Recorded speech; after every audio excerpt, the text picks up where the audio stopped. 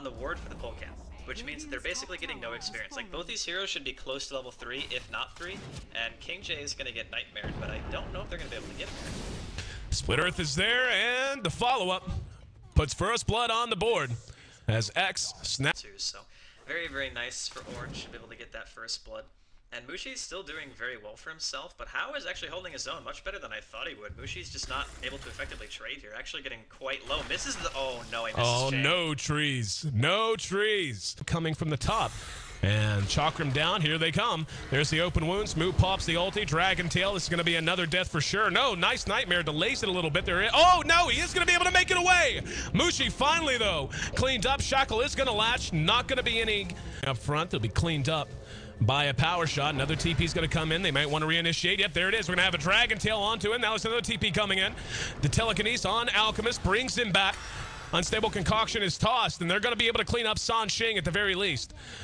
1 for 1 in that exchange. So they do manage to keep the tower. And Rubik is halfway to level 6, so he is severely underleveled, but King J with a triple coil.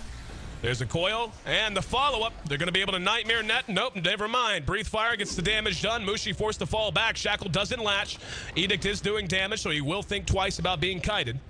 And there's the Unstable Concoction. That's going to catch one. Now the Chakram goes out. Open Wounds is out there as well. Hal trying to clean things up. That's 2 heroes very low. Trying to make a retreat for the tier 2 bottom. Bane's going to TP back in.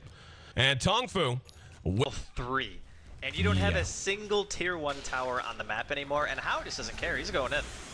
Engaged again. Chakram's going to go out to try and cut him off. Another good Nightmare keeps him alive. Same as before. Breathe Fire cleans him up out of the Nightmare. Mushi caught by the Dragon Tail and cleaned up afterwards. Hand of God. Gets the gloves back up. What little damage was done erased. And no way Orange is going to be able to contest this any further. Not missing that Timbersaw. The aggression of Tongfu is just immense at this point. They are going to go ahead and fall back now to try to defend mid. And Hal's just going to chase him down. Another open wounds used.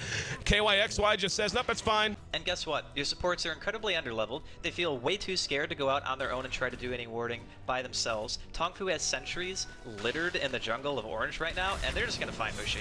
Open wounds. There's the Timber Chain trying to get him out of trouble. Silence is there.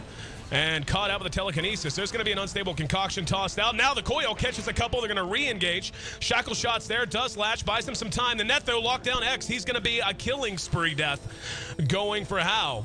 And this Lifestealer riding on the momentum and success he had. Indication just how dire a situation they're in.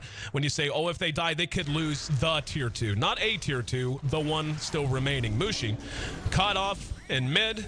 Blown up. That makes a killing spree on the ropes, and if they want to have any chance, they have to play mistake-free Dota and hope that Tongfu makes a lot of mistakes. This could help. They hit a Shackle, doesn't latch. Banana dodges the Chakram. Now the reinitiation. Coil catches 2. Just look at him melt already. Once down, make it 2 down, soon to be 3. Nightmare can't delay a Fade Bolt. GG at that point. And Unstable Concoction's going to land on move, but they don't really have any follow-up. I just want to point out... Oh, never mind. Here comes the battle. And Hand of God gets him back up and fighting. They pursue out the Alchemist. Nightmare interrupts that. Nope, now caught with the telekinesis. The rest of them forced to run for the well. Infest gets him back up and in fighting shape. And to the south, they catch out Mushi one more time. Shackle will not latch. So they're doing damage. They're doing decent enough damage to make Tongfu at least claimed. For now, the racks are just being shipped away. And they're going to have to come back out on this soon. Managed time, didn't see what he got. Yep, hang on. There's the re-engagement as King J jumps in with a passenger. Mushi next on the list. And the rest of the fight, all but a foregone conclusion. Timbersaw did buy back, but in the end, the racks do drop. And along with it, what little hope of comeback. KYXY now re-engaged upon. There's a Shackle that will latch, and they are going to be able to get off a kill. Triple kill for Hal. Hal caught in the Chakram, has his Aegis popped, could not have been more than 10 seconds before it was going to be reclaimed. Ohio next on the list. He comes back up fighting. Open wounds on to Mushi. Familiar feeling for Mushi. Gonna try to get away. Nightmare's there, doesn't matter. Chakram's all over the place as San Sheng has stolen it, and they are now in well farming mode. GG gonna be the result. What a show, my friend.